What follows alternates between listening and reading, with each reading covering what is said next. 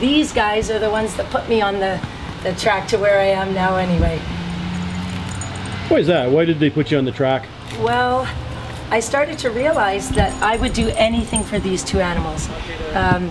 And I wondered, why is it that I let these guys sleep on my bed with their heads on my pillow?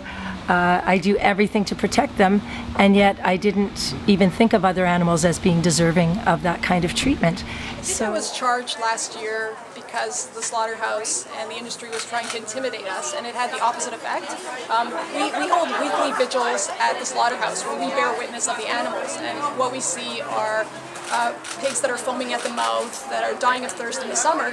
And right after the incident where I was charged, people ran in front of me at the next vigil and gave water. So it had the opposite effect. It didn't intimidate us, because I don't think you can fight the golden rule. The golden rule was established thousands of years ago. It's universal.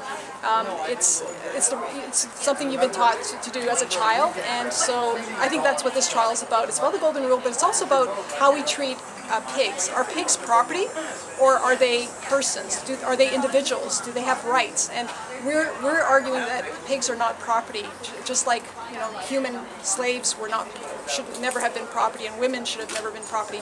And this is the current battle of our times.